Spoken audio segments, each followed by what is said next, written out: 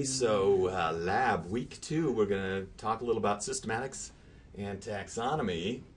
And Chris and Alexis are here, and we're all just going to pitch in.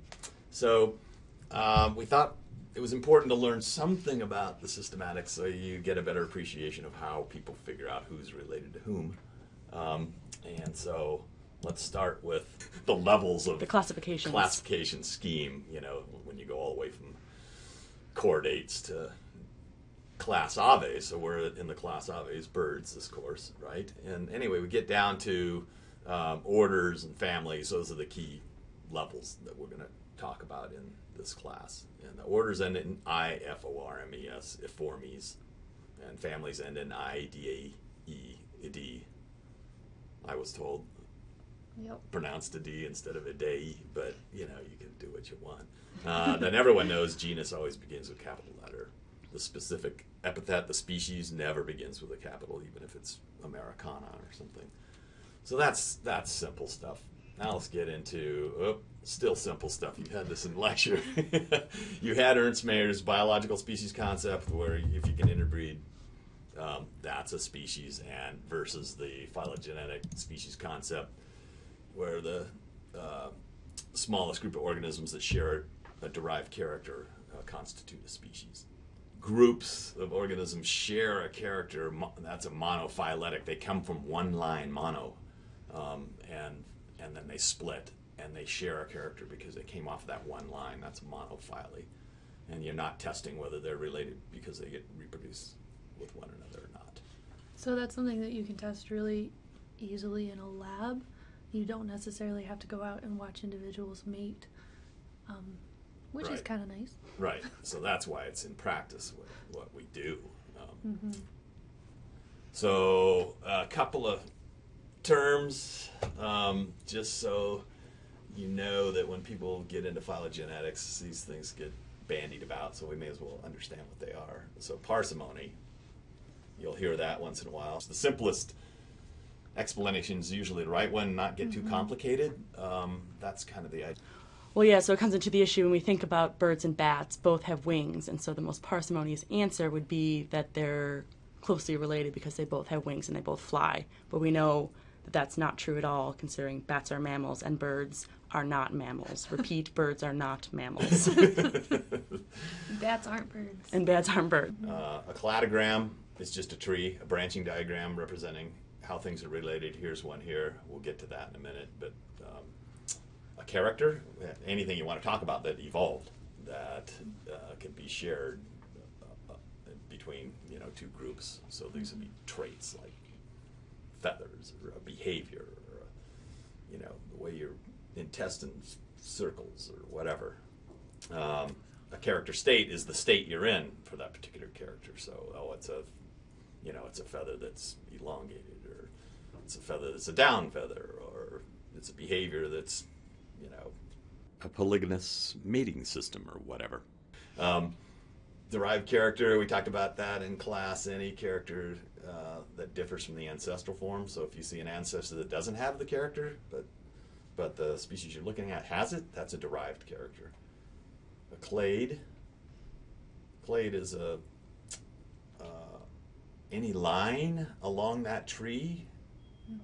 Which forms a monophyletic group, so a group that contains all of the individuals in it, but not individuals outside of it. So on our tree so if here, we looked at that tree, a monophyletic group could be just A and B, because, can I point? Sure. Right here, you'd have a most recent common ancestor, and from that ancestor we have individual A or species A and species B, or group A and B, whatever you want. But a monophyletic group could also be this whole group, so A, B, and C, because from here on out, one line. There's one line. So this entire tree that we're looking at could technically be a monophyletic group, because A through F all share a most recent common ancestor here. Okay. Then we only had one other thing. What was it? Synapomorphy, a shared derived trait. Okay, well, any of the traits that are shared and they're derived are synapomorphies. All right, so now we got to our tree, so you've pretty well covered that, and a recent common ancestor has to be common to everyone on the list. So So yeah. It's really important to stress that all phylogenetic trees are pretty much hypotheses of how individuals are related. They're based off our best guesses, which back in the day was based just on looking at morphology, and now it's using genetic tools. So our best guesses are getting better all the time, but they're still just guesses. So these are kind of hypotheses, but they're probably pretty darn close. Well-supported hypotheses. Well-supported hypotheses when we get down to the genetics. So here's an example of our tree where we've gone from hypothetical to looking a little bit at how birds evolved. So if we think about a most recent common ancestor being reptilian, so you see reptiles at the base of our tree, and then we have a derived character, feathers, show up. So that's a new character that the most recent common ancestor did not have. So somebody got that feather, and that somebody that ended up being the ancestor to birds. Right. So that's a derived character, right? Shared by everyone in A, B, and C, but not D, E, or F, or G. How come F and G are mixed? Anyway, okay. A, B, C are a monophyletic group, which you said before, right? And because the feathers are at the base there. So when you want to assess how related two things are, in the old days you were looking at museum specimens and things using morphological characters. And so what are you going to pick to decide if two things are related? Color? Why or why not? That's one of the big questions. And so you identify traits as being either conservative or plastic. If they're conservative, what does that mean? It means it's unlikely to be molded easily by natural selection, I think. So if you tend to be less variable, less sensitive to environmental influences, things like bill size, foot length, foot shape, color are more variable and susceptible to change just due to environmental variation. So it's not likely to reflect who you're related to if you have the same color as somebody else, for example. But if you have a certain kind of nerve structure that innervates the muscle a certain way, well, why would that be so sensitive to natural selection? It's probably conservative and therefore probably reflects who you're related to. And so people that did this in the past with morphology tried to deal with conservative derived characters that were not susceptible to being influenced by the environment so much. But now biochemical methods are available, and we're getting right down to the nitty-gritty of what the genetics say in terms of who's related to whom. So that seems to be the truth these days. Like in the 1970s, Sibley and Ahlquist did this DNA hybridization technique to try to see who was related to whom, in terms of the genetics. And they basically say, gee, you got DNA for species 1, DNA for species 2. You put them in a pot and heat up the DNA, and it melts. It gets to a melting point where the DNA splits apart, right? So now you have single-stranded DNAs floating around in a bucket. And then you mix it up like in a bar, and you let it cool down, and the DNAs begin to come back together again. And some of them will hybridize. Some of the A's will hybridize with B because they're pretty similar, but not perfectly similar because they're different species. Anyway, how similar they are is reflected in when you try to melt them again. And if it takes just as much heat to melt them as it did before, then they're pretty much the same species. If they come apart really easily, they're really different genetically, and the melting point would be a lot lower. So see this graph? If you're distantly related, the melting point of the hybrid DNA is going to be a lot lower than if you're closely related. Which was pretty cool 30 years ago. 30 years ago, yeah. Now we're in the modern day. In fact, that was more a historical note more than anything else. So now people do DNA sequencing. So you just clip out pieces of DNA and see the sequence of the nucleotide base pairs. Adenine, cytosine, guanine, thymine. So you got your base pairs A, T, C, Gs, and they're lined up along the DNA. And so you can take different individuals. So those names down the left, those are, let's just say, individual animals that you captured. And you think you have, are they all one species or two species, or who's related to whom? Maybe these are, 15 different critters out there. And notice the first line there, the first row, Hebe 1, it has a D, S, F, Y, R, S, M, R, W, L, T. Those are the actual alleles. Amino acids. Yeah, amino acids on the DNA at those particular points that are labeled down the bottom. Point 1, point S, point F, point Y, point R. And you can see Hebe 1, the first one on the line, and the next one, Ninja, whatever it is, are pretty darn similar all the way across. There's 2 or 3 differences, but otherwise, 86% similar. And so then you can compare all the possible pairs and see who's similar to who, and then you can come out with these trees showing relatedness. So like that.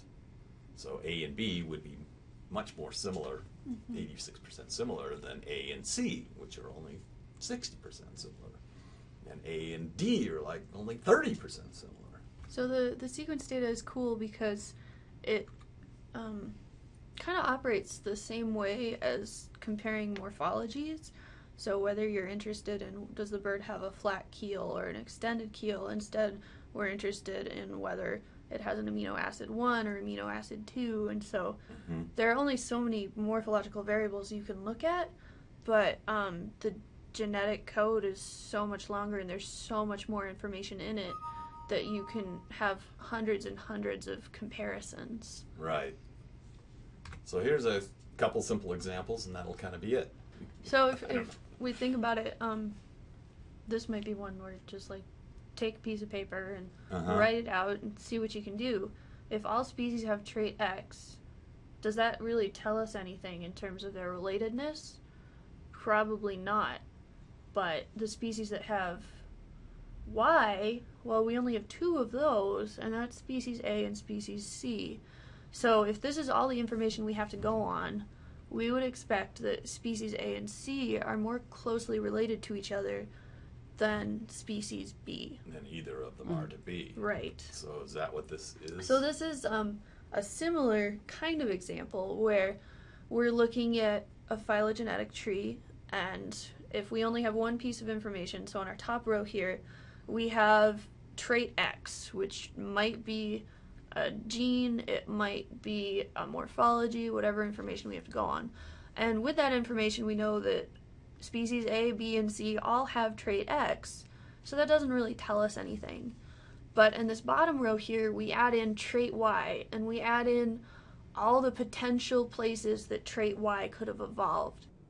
We also need to add that A and C share a trait that they don't share with B. So on this first tree here, we have trait X, which is basal. It's in all 3 species. And then in our hypothetical example where we add trait Y to species A and C, we decided that Y evolves once here before we end up with species A, and once here before we end up with species C. That's not a very parsimonious explanation. No, not at all. So we go through all 4 of our different potential trees, and it turns out that there's only one tree here where trait Y evolves only once. So how likely do you think it is for wings, for example, to evolve twice, right, versus to evolve once? And then all the relatives after that have that trait. Right. That's a much simpler explanation. So parsimony still is a big deal, I guess, even with the genetic. Even with the genetic. It's a good way to think about it. With the genetic information, there's so many genes and so many changes out there that it's hard for us to wrap our heads around it. So there's a lot of backward computer work, backward behind the scenes computer work, backward. Yeah, the 2 main methods now, maximum likelihood and Bayesian, are the ones used now. And even those are still just statistical tests, just models of what could have happened given the data that you get, which is a chunk of DNA usually. So, the last couple slides, you had you had questions here. So these are just some thought questions. Why? It might be something to just leave you guys with to think over before we start lab. Mm-hmm. We can talk about it in lab. That was just kind of a cool tree of kind of the hypothesized relationship of birds to. And then the real truth is here of kinds of. And there's some of the information that kind of led us to this conclusion. So the Ichthyoniformes and the Neoornithes both have globe-shaped heads, versus the Neoorthines and the Hesper, whatever it is. Mm-hmm. That next one doesn't have a globe-shaped head, but it does have this weird pelvic structure. So this is kind of just a cool example to look at. Yeah. So it's kind of neat. Those last three on the right have that backward-facing pubis. None of the ones on the left do. Mm-hmm. So that kind of wraps up our quickie there. What else? Why care about taxonomy? So it's relationships are what we're kind of after here. Mm-hmm. So a lot of taxonomy studies might seem kind of off in left field in terms of, well, why do we need this genetic relatedness? What does this tell us? Kind of big picture wise, you can learn a lot from it. So not only are evolutionary relationships kind of cool just to figure out, we recently put the Accipariformes closely related to the parrots, which seems really counterintuitive, right? Mm-hmm. But based on genetic data, that's what's going on, which is kind of cool to think about. Yeah, it shows what can happen evolutionarily. Right. You know, it shows how much change you can get, even though they're closely related. Mm-hmm. And then there's, of course, the wildlife management issues of Endangered Species Act and that kind of thing, and you want to know whether something's distinct enough to deserve separate recognition and that kind of thing. So the black-backed woodpecker just got recognized as a fairly distinct subspecies in the Black Hills of South Dakota, for example, without the DNA. So that's a group that we want to prioritize for conservation efforts because it is so different. But not only that, evolution doesn't stop. It continues, and it's still going on. And so understanding the past can actually help us understand the future. Cool. So we'll end with that.